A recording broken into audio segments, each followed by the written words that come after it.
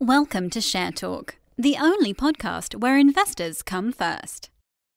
Welcome to the Share Talk CEO interview. I'm delighted to be joined by David Archer, as CEO at Savannah Resources. How are you today, David? Very well indeed, thanks, Zak. Okay, we haven't spoken for quite a while. The last time I left it, you were flying over the Omani desert. Presumably you've done more things than that since. Yes, been sort of doing a little bit of travel, a little bit more sort of European focused because of our lithium project in Portugal. Right. Okay, so you're sort of firing on various fronts. What's the priority at the moment? The clear priority, front and centre, is our Mina de Barroso Lithium Project in Portugal, where we released our scoping study today, and it really outlined a very robust, very appealing project with some numbers that I think President Trump would call beautiful numbers. Okay, and I mean, in terms of the scale of this project, could you give us some perspective on that? Well, in terms of the resource, at 14.1 million tonnes, it's actually Western Europe's largest resource of spodumene lithium. We hope to increase that in coming months and years. But what we've scoped out with the scoping study is a potential mine development which would operate at a run-of-mine rate, in other words, how much we physically mine, of about 1.3 million tonnes per annum, have a mine life of about 11 years, and will produce about 175,000 tonnes of spodumene concentrate per annum, and would sort of has all of the credentials that suggest it will be the first major lithium mine in Western Europe. So it's particularly exciting, and particularly because of the very strong demand dynamics around lithium at the moment, with the fast-growing electric vehicle market and industrial scale storage of electricity using batteries to complement renewables generation.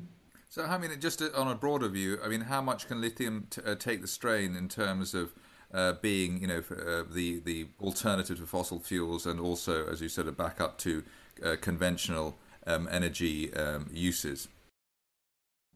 Well, I think there's some tectonic shifts that are pretty obvious that are going on at the moment, both on a global basis, of course, with the Paris Accords.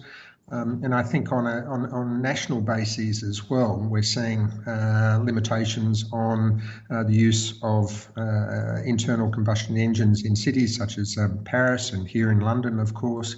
So I think all of those influences will go to sort of increase the demand for electric vehicles, and of course the demand for lithium, which is the material that will actually power them.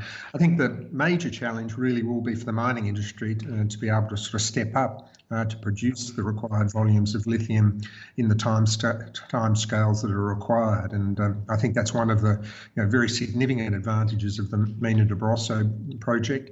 We've clearly got it very much on a fast track. We've got a granted mining lease, and we're targeting early production early in 2020. So we're setting a blistering pace, and we're charging ahead with great confidence. Speaking of blistering paces, the share price seems to have responded well to the lithium activities of your company, whereas before, I think when we were on the copper side in Oman, etc., things were rather more, let's say, flat. Is this the game changer for your company? Are you still focused? Are you still looking at developing your other resources around the world? Well, we've deliberately put together a very sort of solid portfolio of projects, both in copper and mineral sands. The mineral sands project is a world-class mineral sands deposit in joint venture with the global major Rio Tinto, and the copper deposits in Oman are high grade, albeit small. But I think for the time being, we're really looking to sort of showcase what we also have in Portugal. And I suppose what we're really also trying to do is really broaden the market's understanding of the potential for lithium in Europe. And on the London Stock Exchange, there haven't been that many opportunities to invest directly in lithium.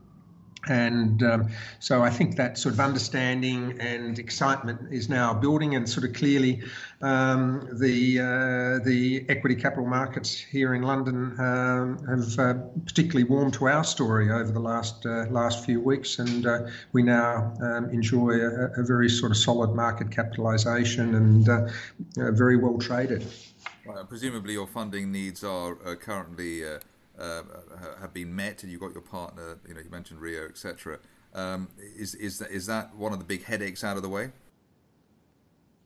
Yeah, we like all developing mining groups, we all have capital requirements in the period up to sort of going into production.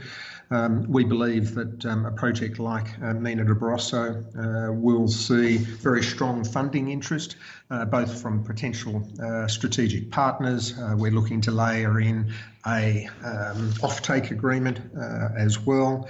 And we've sort of seen very sort of strong funding interest in other lithium projects internationally.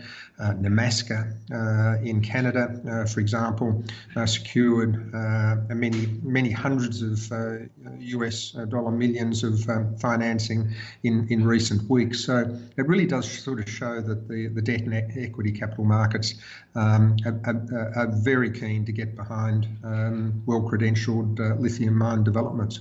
So there's a bit of a gold rush in lithium at the moment, so to speak. Yes, although like all mining projects, they're all hard. Even the best projects are tough, maybe a little bit less tough, but it requires hard work, dedication, and I'm pleased to say we've got a very able team who is well positioned to sort of deal with all the slings and arrows and challenges that face us all. Right, I mean, without wishing to flatter you unnecessarily, it seems that the turnaround in terms of your lithium project was rather quicker than the standalone companies on the market, which are only lithium based. So I think literally the last time I spoke to you or interviewed you, you had the lithium project was a dot on the horizon, and it's already seems to be gaining critical mass. So you seem to have turned that around rather quickly. But in terms of what's going to happen next, what are we looking at for the rest of the year?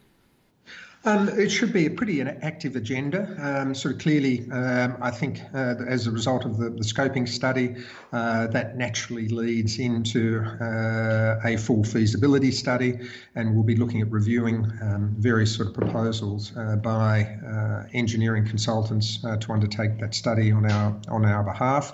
Of course, we've got to continue with a very active drilling program on site at the moment. And we, on the back of that, we anticipate having further resource upgrades during the balance of the year and going into 2019. And of course, there's certainly the potential for alignments to be announced with potential strategic partners and off-takers. So I'd rather hope, and we're certainly working towards having a whole series of milestones between now and the end of the year being achieved.